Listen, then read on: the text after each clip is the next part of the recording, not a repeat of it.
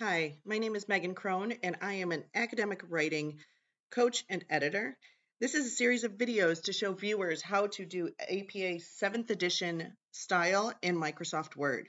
In this video, I'm going to show you how to do page numbers when different elements of your paper need to have different page numbers on them. One really common way to do it, especially for dissertations and theses, is to have a title page with no page number.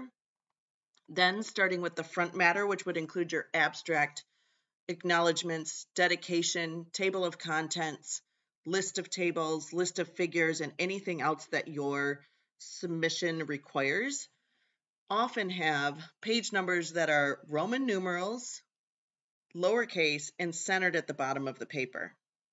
So that would be the same here for the table of contents.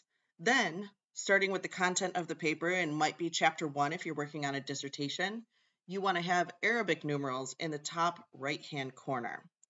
So to do that, we need to take advantage of the function called section breaks in Word. Section breaks can be really useful for a lot of different elements of formatting, and today I'm just going to focus on page numbers. So what I want to do is divide my paper into 2 sections. It might seem like I want 3 because my title page, then my front matter, then the body of the paper, but really I just need 2, and I'll show you why in a little bit. So what I want to do is come to the first section that I want to be different, which is here with the body of my paper. I don't want to go to page break or any of these elements here in the insert. What I want to do is to go into layout, and then there's a lot of different options for types of breaks. What I'm going to select here is the continuous break. That way, you don't see the break in the paper. There's no extra page, but there is cues in here telling Word that this is a new section. Then what you're going to do is go to insert, and there's a place here for page number. Again, we want top of the page, right aligned. So I'm just going to click that. It'll do it automatically. And you can see now there's page numbers in all of these pages for body of the paper. I want to double check though, because right now this font does not match the body of my paper. So I'm going to change this to match the body of my paper, which is Times New Roman 12-point font, which is very common. However, APA 7 does have a lot of different options for font. So if you have a different preference, make sure that you're checking in with your institution or wherever you're submitting your document about their font requirements. So now that looks good. The only issue is it says same as previous, and I don't want this to match, because right now what that means is that when I scroll up, we've got page numbers here also, and I do not want these page numbers here.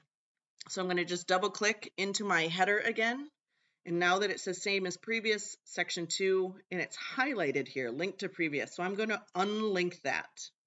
That way, my section 2 header is going to look different than my section 1 header. And you can see all I can do here is double click. I can delete this page number, and now I look good again, right? My body of my paper starts with page 1. All of the other pages have matching consecutive page numbers, but there are no page numbers yet in the front matter. So next what I want to do is go up here to my front matter, which I'm going to include my table of contents. Again, I'll show you why I can do that. So I'm going to again go to insert, page number, bottom of the page, and I want to choose this centered bottom of the page. You can see that does put a page number on page 1. What I can do here though is in my header and footer options, I can have a different first page. So if I click this box, that page number disappears, and now I have a nice clean title page. And then starting here, I have page 2, which is common. Some institutions every now and then will want this to be page 1, but usually this is page 2.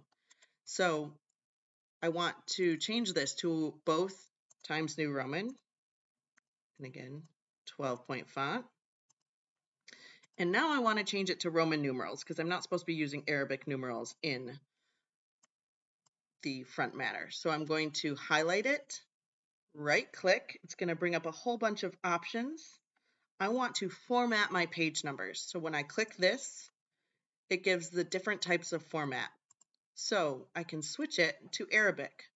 Another nice thing it does here is that if there are different requirements for types of page numbers, you can change to continue from the previous section. This is section 1, but if I were on section 2, you can say to start at a specific number. So you can change these things to fit your submission requirements. So when I hit OK, now I have a clean title page.